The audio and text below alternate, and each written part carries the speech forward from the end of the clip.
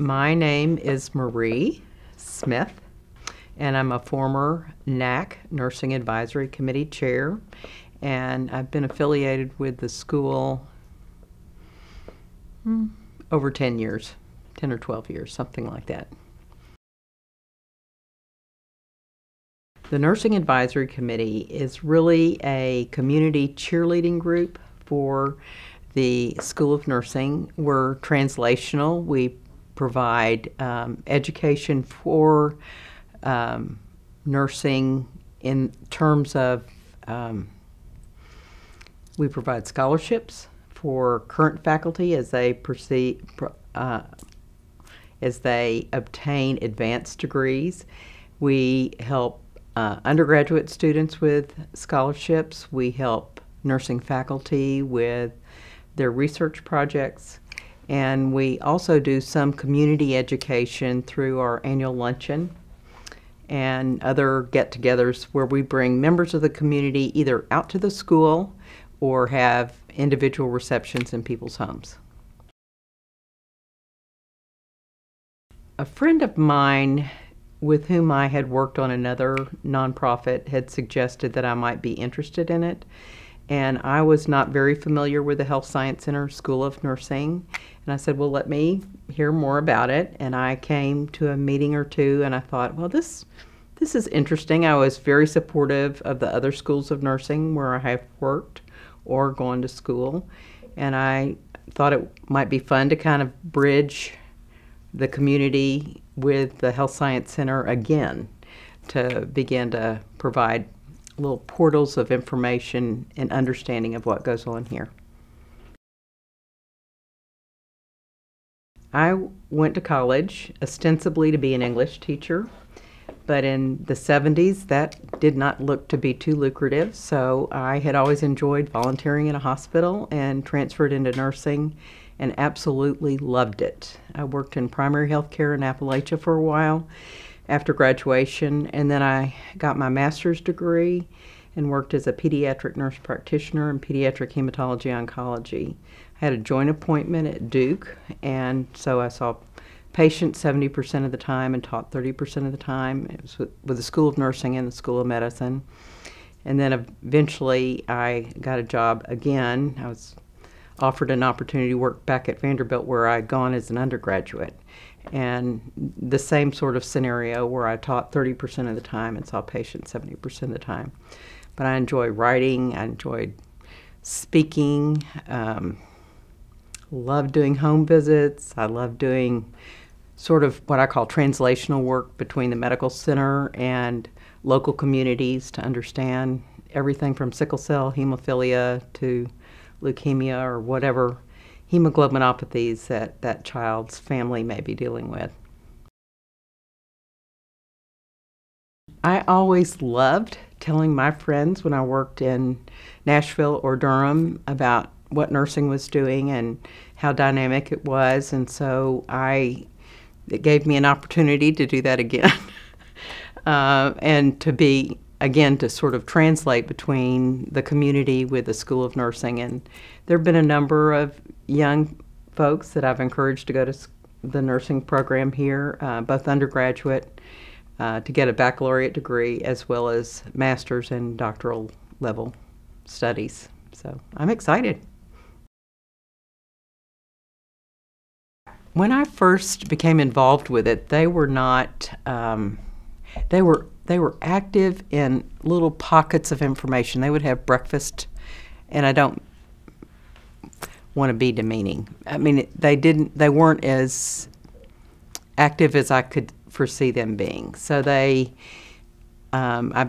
sat at the table for a while and became a part of the process that was interviewing the new dean, the current dean. And when Eileen was interviewed, she saw great potential, and I saw great potential and energy in her, and I thought, if she comes, I'm going to really go to bat for her and help her raise money, raise awareness, and raise support.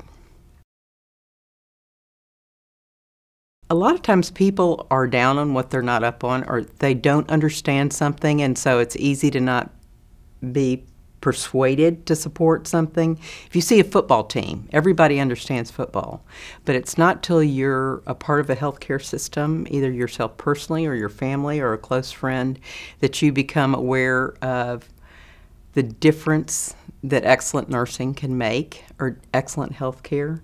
I remember one of our strongest cheerleaders at one point was Bill Henrich, after he had had a bone marrow transplant. And he spoke to the impact that nurses had on his stay in the hospital and his recovery. So I've tried to bring that out to the community, as well as bring the community in to see the labs, the sim labs in the School of Nursing, and how much that is leveraged learning, not only for nursing but also for the other health communities here. I've brought people from Texas Lutheran to be able to see the programs that exist here before they started their School of Nursing, and trying to build other bridges, not just in the immediate Bexar County, but in surrounding areas too. At that point, Eileen had just, I can't remember if she had been there a year or maybe not even a year. And I said, what would be your hopes and dreams? What would you like to see? And instead of just having people have a nice lecture and learn, she said it would be great if we could, raise more monetary support. So I thought, well, let's look at what grants are available in the state, what grants are available nationally, and how can we help leverage that with the development department at the School of Nursing at the time. And we did one of my friends does strategic planning for nonprofits, and she led the NAC through a day and a half session where everybody got really pumped up about what could happen if we brought more, just not funding, but community support to what we were doing. From a legislative standpoint, legislative advocacy for healthcare, and specifically nursing, as well as community support in terms of funds. It was seeing how energized the committee was. And it sounds deleterious to say that the committee was not active. I think the committee enjoyed working together, but there wasn't a sharp focus on where we were going. And I felt like it really honed the focus and was able to leverage an impact. We were able to write grants that were able to get the simulation lab funded. So they're things that were incremental, but in the big picture, they've made a big difference. So there's not just one tipping point, but it's a series of little tipping points that have made a large impact, I think. It's also nice to be able to see faculty members who've been funded and gotten that funding leveraged at a national level to do work that they're doing in the community, whether it's with children, families, elderly, veterans. It's been nice to see that it's like planting seeds and seeing it watered by a little bit extra research, and then being able to leverage, again, some larger funds to support the work they're doing. Ownership. And I love seeing, again, fruits of the work that have been born, and encouraging new NAC members to become involved, not just in a fundraiser, but in some specific outreach or community building pieces.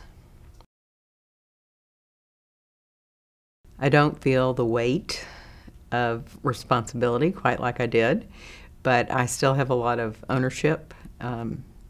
It might be similar. All of my children are gone and graduated and well on their ways. They're in their mid-30s.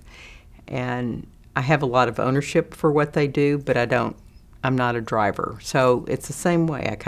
I'm excited to see what's going on at the school, especially with all the physical changes that are happening with the structure, and seeing how the doctoral program is really blossoming, and I can't wait to see its impact over time. It's really fun to see the way the School of Nursing has been valued by the other medical communities here. not just facilities like University Hospital or Methodist Hospital, but also the medical school, the dental school, the allied health schools, how they feed together, work together, support one another, and really leverage the overall impact of our Health Science Center. I see both the PhD and the DNP programs providing a depth of experience and education for future learners. I'm sure you've probably heard that many of faculty members are graying and retiring, and we need to be able to shore up the educational opportunities for future nursing graduates. And as we arm the faculty with experience and education, they will be available not only locally but in our region to teach the future nursing leaders of our state. I have not done this before, so it's been kind of fun to work with a blank slate, knowing that whatever we do, I think people are going to enjoy. Whether it's celebrating people who've graduated or looking at the future of healthcare through the lens of nursing, all of those will be great opportunities to be windows into our world for our community, both people receiving healthcare as well as people coming into healthcare as a patient. But I'm excited about it. And I'm reading about people or hearing about people I have yet to meet, so I look forward to it. One of the things that's been interesting is the school has wanted to acknowledge people over the 50 years who've been benchmarks locally and maybe nationally for what's going on.